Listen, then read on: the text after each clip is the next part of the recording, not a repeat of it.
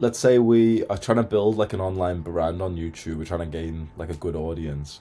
There's a concept these days which is going really, really viral from Gary Vee, which is called jab, jab, jab, jab, jab, right hook. The idea is we jab with free value, with valuable, content, advice, entertainment, whatever the thing you're posting. So imagine, okay, I posted like hundreds of videos where I didn't even sell anything. I just posted a bunch of videos which people thought were helpful.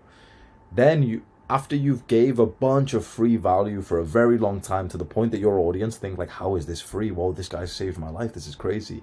Then after a long time, then you do the right hook. The right hook is when you're kind of like asking for money. You've got something to sell.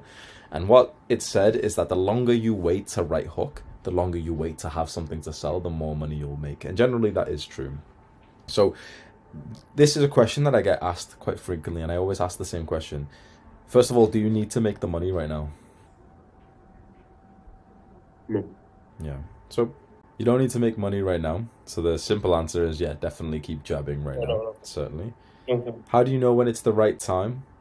I'd say there's a few things you can look out for.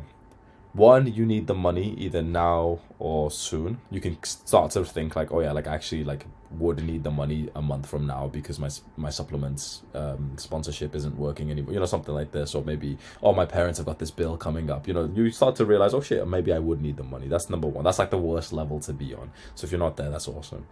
Then I think the best time to start preparing to right hook is actually when you have the desire to think, you know what, like money is something that's important that I want to level up to my life.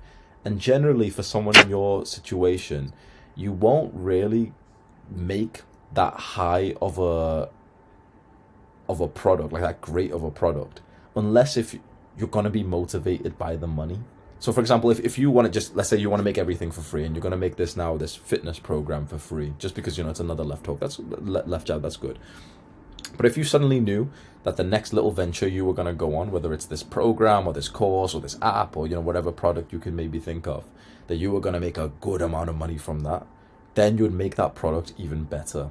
So what I would say is for most people should focus entirely on just the audience for a very long time. And you should give them so much sickening value that every video you make, you should be thinking like, fuck, do I actually want to teach like all of my secrets? Like you should when you get the thought in that video thinking, wait, like you literally think to yourself, you know what, if guys get as jacked as me, like my physique won't get me as many likes on Instagram. Or sometimes I think like, wait, if I teach all of these dating techniques, like guys will be texting my future wife this shit. Do you know what I mean? Like, I don't want many guys to know this shit. I've made a video about money, and I sat there before and I was like, I'm gonna make my own competition by making this video. Is that really a good thing? And that's, I found, is the good one, right? So that's like, okay, you're giving a really good amount of value right now. Do that as much as possible. Be known as the guy who's giving for free what other people charge for. Get to a really good level of an audience who really, really like you, who have built up this like for you. But always clarify during all this time that you kind of like things like business and making money, because you certainly don't want to play the game where you pretend like money's not important, because the issue with that is then people subscribe to you, but they're all like those people who think that if you did ever sell that you'd be a bad person. So you want there to be, like you still want to show like the real side to you, which is like, yeah, like at some point I'm probably going to make a product in the future, guys. I don't know what it is just yet, but you kind of be honest. You don't want to start and put yourself in a hole of like, yeah, see, I've got nothing to sell you guys, and then a year from now you're thinking like, fuck, I actually kind of hope I did have something to sell them. Focus entirely on building the audience, and when it seems right to you, there's going to be like an idea that you'll really want to implement for another, like the money making part of the business. Maybe it's a community like ours, maybe it's coaching, maybe it's courses, maybe it's a product or whatever, or your own supplements or something. There's going to be a problem where you really would think, wait, it would be awesome if I could do that thing.